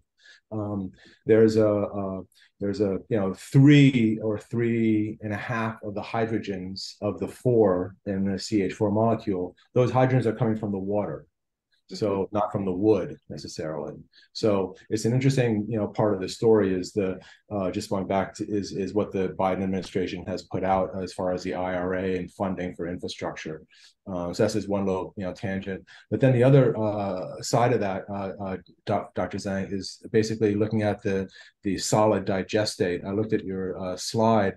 And I know that you're sort of more focused on the fertilizer part of the conversation, but what amount of carbon is in your digestate? What is that a significant amount of the digestate is carbon? So well, because we feed it's the food waste. So actually, over 70% of solids. No, actually over 80%. So over 80% of solids is digested and converted into methane and CO2 into biogas. So, but then, so then digestate, and we have around 3% of solids, and about half of that is carbon. So, but this again, compared with the feedstock, it's a small amount. Oh, it's a small amount. Okay. Yeah, more. It does have high BOD, and but I think the challenge is more about the nutrients, and so yeah, like nitrogen, especially nitrogen, and water. So water is great, and however, for this community-based digester, and where there's not much land around, farms around. Davis actually is good, so there are some farms around, but when you have a community-based digester and the water digestate become liability and actually have to pay to treat, right? So which is a cost item. And so for in the past year or so, and our digestate is taken by composting company, and to actually take and spread into, add it to compost as a nutrient water source, which is great. But our facility does pay 6 cents per gallon for someone to take it. So that's, again, is a cost. So that's why we need to really looking at the nutrient recovery or concentration, we call it, and the water. So separate, so we don't pay a lot of hauling cost, right? So, but sorry, I got into the nutrients, water. That's why it's a big challenge. We know how to make gas. Gas is easier to use, and then now we have to pay in the end. We have to pay a lot of money to treat digestate. That's where we need the technologies so that we can fractionate basically digestate into forms so that can be valuable. Great. Thanks. I was really looking at that, like that carbon content, the solid of the solids, and interested. We don't have a lot of solids, right? So really, mostly liquid. Okay. Right, mostly. Okay. Thank you, Danny. Yeah, I'd like to get back to that. Go ahead. Sorry, you want to get back to the question? Yeah, that's okay. Go ahead. Well, I was going to say, I appreciate Michelle's question, because I think a lot of what we see, or at least, kind of what we're starting with our project, is about taking bioresources and breaking them down into simpler and simpler molecules. And I suppose there's a role for biotechnology to help us build systems that can do that more efficiently. I think there's maybe a frontier where the molecules get broken down into bigger small molecules. So not just methane, which is what we're talking about in biogas, or not just carbon monoxide or hydrogen, which is what we're talking about with pyrolysis. So I think there's a real question about how we build better feedstocks, because we're talking about pretty rudimentary stuff that we're getting out of some of what we're calling pathways, and just trying to round the corner and say, hey, if we think about this the right way, we can produce valuable things as opposed to just try to decrease the cost of waste. And I've looked at it, this is not biotechnology, but I've wondered about some of the things we're doing with biochar, and where biochar becomes black carbon that's useful in other sectors as well. I've worked with a company that makes energy storage systems out of carbon-based superconductors. And so while the fact that one thing is existing doesn't mean that there's a huge opportunity, it's interesting to think about where we're producing feedstocks for high-tech options, where are we producing feedstocks that can work in biomanufacturing in some way. And thank you again, Michelle, where biotechnology can be applied to help us figure out how to process this more efficiently or into different size molecules. Exactly. I wanted to just add two notions to this question of biological investment that you brought up. I made a career decision when I was in graduate school that I was into molecular biology, and I could see that all of that technology was pretty much going into medicine. There wasn't a future in environmentalism when I was a molecular biologist, graduate student, and that was in the 70s. And if you compare the food industry to the medical industry, which I've thrown around some numbers through this symposium because they're always on my mind, the GDP of our whole food system is about 2%, 2 to 3% of GDP, not counting all the food brands, because a lot of our food is prepared by corporations and put in the center aisles, as well as all the restaurant system, and especially fast food. That part represents a retail part of our economy, not necessarily the food system. But all of ag is about 2% GDP. Medicine has been growing just in the last couple decades, and it's now up to about 17% GDP. So that's where a lot of the money is, through NIH and through all of that grant money, but then also the investment by big pharma. And so, we have this initiative here in California called 30 by 30 for natural and working lands, which is, I think it's 30% greenhouse gas sequestration in natural and working lands as part of our carbon sequestration marketplace by 2030.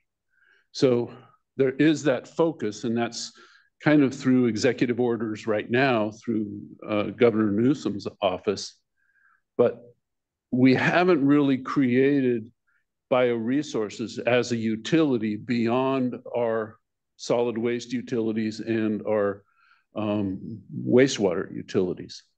Right now, my water bill is 60% goes to wastewater treatment which is where all those tipping fees, those are the user fees, whereas freshwater is 40%. But this is in Sonoma County. The economics is a little bit different in Southern California with all the imported water. But we're sharing that investment. So there's this huge utility investment. The piece that I was thinking about in terms of risk mitigation because of the fires and global warming, the impacts of global warming, that a lot of that has to do with the insurance companies, because all of our insurance fees are going up thanks to global warming, whether it's your fire, but not so much earthquake, but then the people on the coastal. So maybe there's a lot of money there for risk mitigation. And I don't think we've really tapped into it. At least I haven't talked to any insurance companies or reinsurance companies about that. But that's a huge part of our economy too. I don't know what the percent GDP is, but I think it's on the order of 5 or 10% just to insurance companies. When we're paying, think about your insurance bill versus your utility bill versus your phone bill and your internet bill. I pay right now, where I live, I think I pay 5 times just in my communication bills, which is Verizon and Xfinity for me, than I do for my water bill, which is, so if we look at, yeah. That's that. I'm Sacramento. I got snowed. Yeah. So anyway, it's looking at the economics of this integrated economics is something that we got to continue doing, especially for companies who want to invest in this industry. And I've been following investment in both water and bioresources for the last 40 years. And it's really a mixed bag. And there's not a lot of huge returns like there are, say, in AI or in the information industry and all the rest of that. So we've got our challenges, but I actually still feel very hopeful. People are heading out, and maybe we should wrap it up unless there's more questions or comments or thoughts or further discussion. Just one more thought. There's I don't know if anybody's heard of Kiss the Ground. It's a carbon sequestering thing. That's kind of cool that celebrities are into and everything else. So it might be one resource that all of us have together that we can all kind of look in on and maybe. Yeah, we actually helped raise about $50,000 so that they could produce the compost story, which ended up being a 6-minute video for $50K. And they didn't pay the actors very much at all. They donated their time and they give them a little honorarium. But yeah, but I agree with you. And Kiss the Ground has moved on to really promoting regenerative farming too. Yeah, so those big foundations like the King's family, who is behind that one, and there's many others. I think that's something for us to continue looking at: nonprofit, for-profit, municipal investments, yeah, and maybe insurance companies. I just keep thinking about. There's a lot of money over there that's for risk mitigation. And as our fire premiums go up, especially in woody areas, that's something for us to seriously consider. Anyway, thank you so much for all of your time, and especially a huge thanks to the support people who are doing this all gratis, of course, because we didn't raise a bunch of money for this symposium. Everybody's doing this on their own volunteer time. So thank you, and thank you for all of you for attending and for speaking, and we hope you remain part of this conversation moving forward. Yeah. And we used to send out evaluation forms, but we didn't get much response. But if you do have, ideas about things that ought to be covered that, in the future, or want to get a discussion going with, some of the speakers and other people that are interested in particular subjects, then we can work through that. And we've got all our emails on the bios, so you can send it to Lauren or myself or any of the others of us that are on there. Yeah, and again, all the speakers and moderators' bios are going to be on EPA's website, as well as the presentations. We hope to get them up in the next couple of days. Yeah, and thank you, EPA, for this nice room. This is the first time we've had it here, and we would like to have it here more, too. Thank you, everyone. Appreciate it. Thank you. Thank you. Thank you, Dan.